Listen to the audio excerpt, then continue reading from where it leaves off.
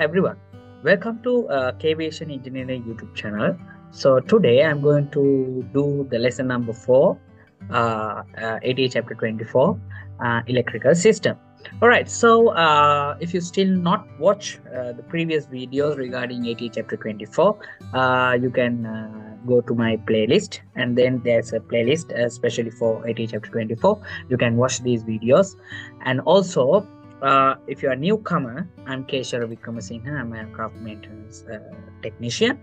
So and also please share this video with your friends, relatives, and anyone who like to learn about aircraft maintenance. And in future I am planning to make some website for Kwiation engineering. In this website you can take all the documentations, like the lessons, and also I will plan to upload some kind of PDF or like paragraph or something regarding the aircraft investigation reports, and some kind of accidents happen. All right, so in future you can go to Kwiation engineering website also. All right, so no need to waste the time, so let's go to the lesson. All right, today I'm going to teach ATA chapter 24, electrical system, general, lesson number 4, circuit breaker panels, location, and ECAM page presentation. Correct? Okay. So so this lesson will teach you about the various circuit breaker panels found in the cockpit, avionics compartment, and passenger compartment, as well as how to identify the main items and parameters of the electrical power generation system on the AC and DC ELEC ECAM system. Right? Okay. So let's go to the first one, circuit breaker locations. This is very important, right? Okay. So in the first one, general. Okay, you can see the standard circuit breakers. This is the specific circuit breakers, monitored and non-monitored. All right. Okay, so in this you can see this is the closed position and this is the tripped or open position. All right. Okay, now first standard circuit breakers. The green circuit breakers are monitored by the SDAC. It means System Data Acquisition Concentrator, ATA chapter 31. So when green circuit breakers is tripped, after a time delay, a message circuit breaker tripped with circuit breaker's location appears, right, on the ECAM engine warning display. So the number on the top of the circuit breaker, you can see the number, there's a number, right, 3. So the number on the top of the circuit breaker indicates the nominal current in amperes, right? You can see this is the nominal current is 3 amperes. Okay. All right. Now the specific circuit breakers, you can see there are 2 specific circuit breakers, monitored and non-monitored. So the monitored one, the wingtip brake circuit breakers. Wingtip breakers belong to ATA chapter 27. Cannot be manually tripped. Remember, this one cannot be manually tripped. So non-monitored, this is the non-monitored. These circuit breakers must be tripped when flying on batteries only. You can remember, these circuit breakers must be tripped when flying on batteries only. All right. Okay. So now let's go to the next one. In the cockpit circuit breaker panels, okay, there are some cockpit breaker panels there. So the first one is 49 VU. This is in the overhead panel, 49 VU. So this is the high voltage. You can see these are the oxygen. The circuit breakers belong to the oxygen system, and the circuit breakers belong to the lightning, and circuit breakers for the ELEC and navigation, right? Okay, this is the you can see this is the live view of 49 VU circuit breaker panel. And the next one, 122 VU circuit breaker panel. This is in the cockpit also, aft of the first officer seat, right? So this is the 122 VU. Okay, here also you can see some circuit breakers to lightning, and yeah, you can see annunciator light supply, test board supply, wheel well, okay, lights out, dome, right? You can see this is the 122 VU circuit breaker. All right. And next one, 121 VU circuit breaker panel. This is the 121 circuit breaker panel. All right. So this is the third occupant seat, and the circuit breaker panel situated behind the third occupant seat. All right, so you can see the circuit breakers, EIS, and you can see the SDAC. Circuit breakers belong to SDAC, right? Yeah, you can see SDAC 1 and 2, right? These are the slides, arm, warm, right? Ground flight. These are the circuit breakers 1 to 1 VU. And now 1 to 3 VU circuit breaker panels. 1 to 3 CU circuit breaker panels also situated behind the third occupant seat, right? You can say this is the location, right? These are, you can see so many circuit breakers over there. And the next one is 1 to 4 VU and 1 to 5 VU circuit breaker panels, right? So this is the 1 to 5 circuit breaker panels, right, situated here. And this is 1 to 4 circuit breaker panel. This is 1 to 4 circuit breaker panel, and this is the 1 to 5 circuit breaker panel. All right. Okay. All right. So now the passenger compartment circuit breaker panels. Passenger compartment circuit breaker panels. There are two circuit breaker panels, 2001 VU and 2000 VU, right? So 2001 is in the aft, and the 2000 VU is in the front cabin. All right, so this is the 2000 VU. You can see the flush motors, right? Flush motors for the toilets, right? So this is the cargo compartment and air conditioning compartment outlets, lavatory forward. All right, and this is the 2001 in the forward, right? This is the aft. This is this is the aft, and this is the forward, right? So for the aft one, vacuum toilet system, you can see forward left hand aft, and these are the lavatory aft, hot water occupied. Okay, you can just go through these circuit breakers. Okay, you can see the circuit breaker panel. All right, same like this, aft and forward. All right. Okay, now the avionics compartment circuit breaker panels.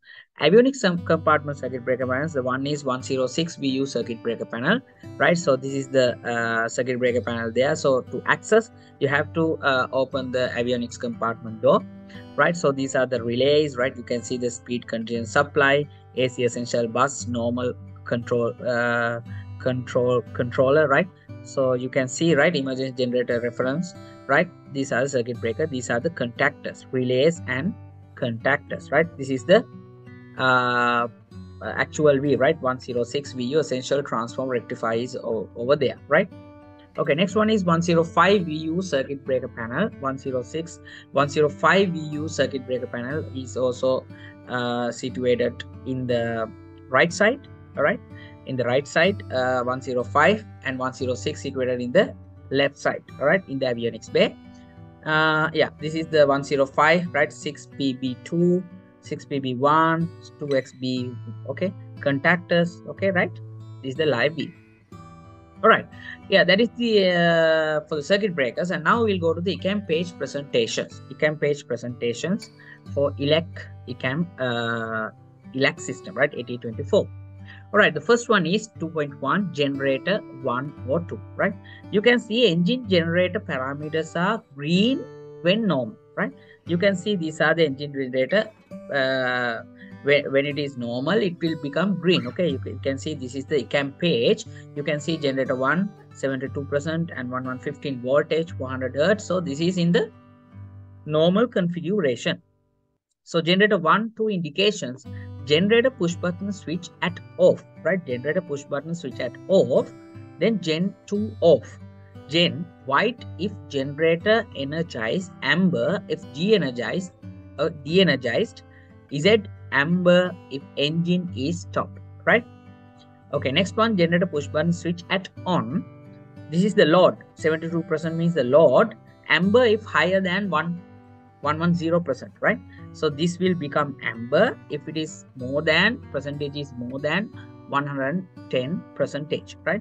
And the next one is, this is the voltage. You can see the voltage than 120 volt or lower than 110 volts, right? So this one also become amber if the voltage become higher than 120 volts or lower than 110 volts, right? And next one is the hertz frequency. Amber if higher than 410. If this will become amber if it is higher than 410 hertz or lower than 390 hertz. All right.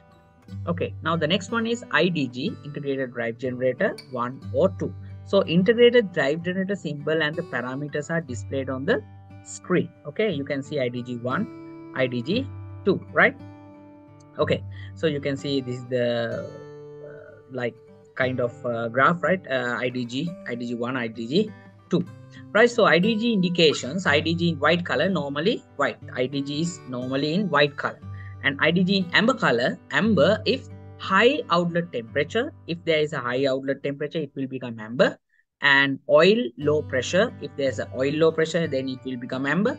And IDG disconnected, if the IDG is become disconnected, and then it's also become amber. And this is number one. Okay, you can see number one, white if engine 1 is running. Okay, white if engine 1 is running, and one amber if engine 1 is stopped. This one become in this one you can see this is engine 1 is running and engine 2 is off, right? Right. So 110 Celsius, this is the one Celsius, right? So oil outlet temperature, this is the oil outlet temperature. Pulsing adversary if higher than 147 Celsius, and amber if above 180 Celsius. All right. And next one, low pressure. This is the low pressure. So low pressure, amber when oil low pressure, right? When the oil pressure is low, then it this message will appear, right? Amber. So amber disk, there's a disk, amber when IDG is disconnected. If the IDG is disconnected, and then it will become amber color and it's appear, right?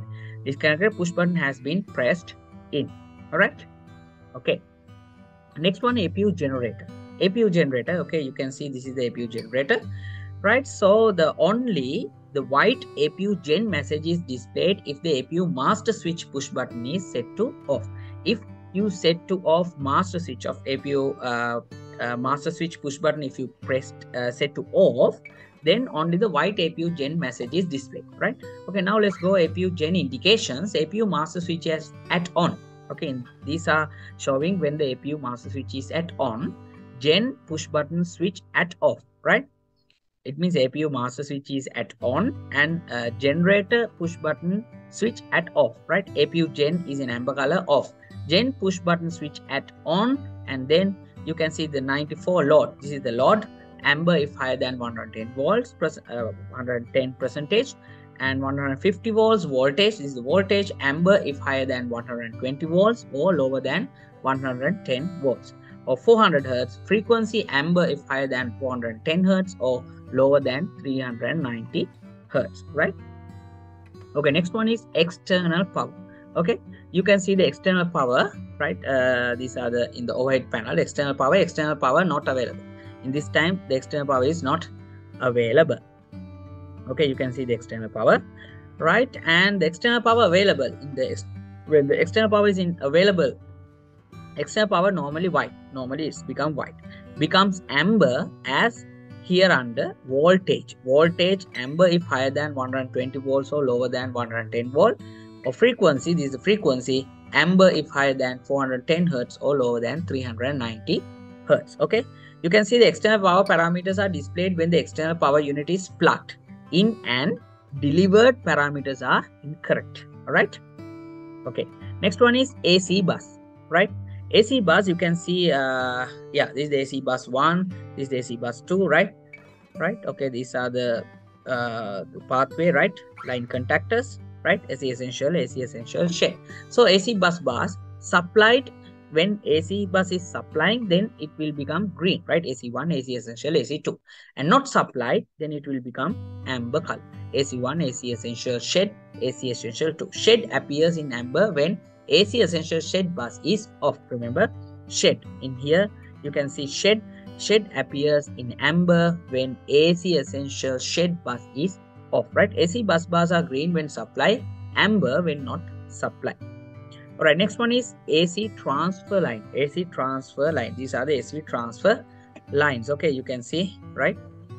So AC transfer indication example here, generator 1 transfer to AC1 and APU transfer to AC2. So green when respective bus transfer contactor is closed. All right, and not shown when respective bus transfer contactor is open. It means if the respective bus transfer contactor is in open position, and this time we cannot see any line. But if it is in the closed position, then we can see in green line. All right, in here you can see from the Gen 2 there's nothing supplying, but from Gen 1 is supplied to the AC2 and AC1, AC bus 1 and AC bus 2. So transfer lines are green when the contactors are closed. they are not displayed when the contactors are open. Right. So next one is the galley. Okay, you can see the galley shed over there, right? So galley shed indication. This is the galley shed indication. So galley shed appears white when galley push button is at off, right? Or both bus tie contactors are closed in flight. Remember, right? So this one will appear when the galley push button is at off, or both bus tie contactors are closed in flight. All right. So not displayed when all galley electrical circuits are supplied. Remember, not displayed when all galley's electrical circuits are supplied. So galley shed is displayed when the galley electrical circuit is not supplied or only partially supplied by one generator. All right.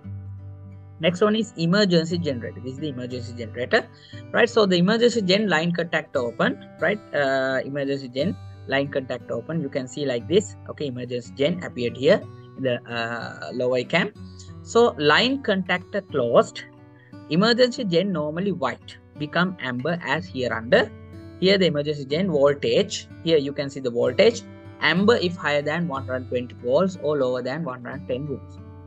And this one 400 hertz. Frequency amber if higher than 410 hertz or lower than 390 hertz, right? So emergency gen parameters are displayed when the emergency generator line contact is closed. They are green when normal, right? Okay, next one, this TR, it means transformer rectifiers, right? You can see the TR, TR1, TR2, right? So these are the TR1, TR2. So TR1 is supplied from the AC bus 1, TR2 is supplied from the AC bus 2. This is the essential TR. So TR1, 2 or essential indications. Normally TR1 you can see like this. Essential TR also you can see like this. If the voltage is higher than 31 volts or lower than 25 volts, then you can see the voltage is like this. And here this it will become amber color. So become amber when the TR current is less than 5 amperes, and also if the current is less than 5 ampere, and then also become amber color. Right, in this time the voltage is lower, but the current is okay, right? So the TR parameters are green when normal. The parameters of essential TR are only displayed when it is used, right? Okay, next one is DC bus. You can see DC bus here, right? DC bus 1, DC bus 2, right? So TR from transformer rectifier 1 goes to DC bus 1, and transformer rectifier 2 goes to DC bus 2, and essential TR goes to a DC essential bus, right? So the DC bus supplied, then it shows as a green color, right? So not supplied, amber, DC1, DC essential shed, DC2. So shed appears in amber when DC essential shed bus is off, right? So DC bus bars are green when supply, amber when not supplied, right? Next one is DC bat bus, right? DC battery bus. Here is the DC bat bus. Okay, you can see DC bat bus. So DC bat bus bar, DC bat green color normal in green, and DC bat amber when voltage is lower than 25 volts. Okay, remember. So DC bat bus bar normally in green. Sorry, it become amber when the voltage is low. Alright. Okay, next one is bat 1 and 2. Battery 1 and 2, right? You can see this is the battery 1, this is the battery 2. DC battery 2 supplied to DC bat bus, and DC battery 1 also supplied to DC bat bus. Okay, from DC bat bus is go to the DC essential bus, right? So bat 1, 2 indications. Bat push button at off, you can see bat 1 off. Bat push button at on, you can see bat 1.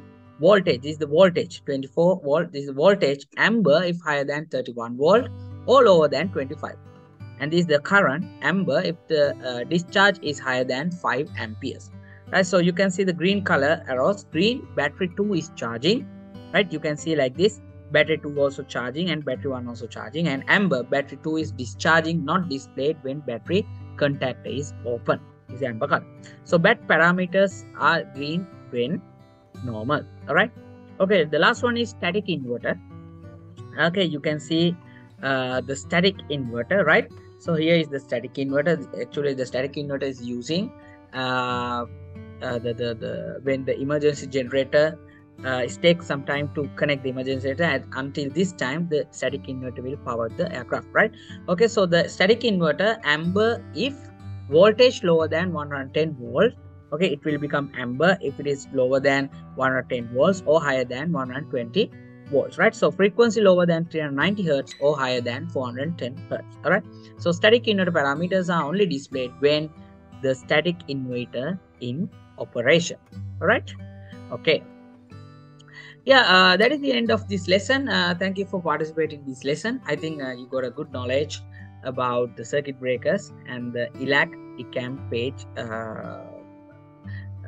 operations, right? Things showed in the ELEC ECAM page. All right, so the next lesson you will going to learn about the system warnings. That is also very important regarding AT chapter 24 electrical general, right? So the system warning, next lesson you can learn about this. So if you still not subscribe Kwiation engineering, please subscribe, don't forget it, and share these videos with your friends, relatives, and anyone who want to learn about aircraft maintenance. Actually, this is about the Airbus 320, 319, 318, 321 type training practice lessons. That's okay. If you wish to do any type training or something, you can get a good knowledge, right? Or else, if you like to learn about aircraft, you can get a knowledge from this channel. All right. Okay. Thank you very much again for participating in this lesson, and we will meet on next lesson. Have a good day for all of you.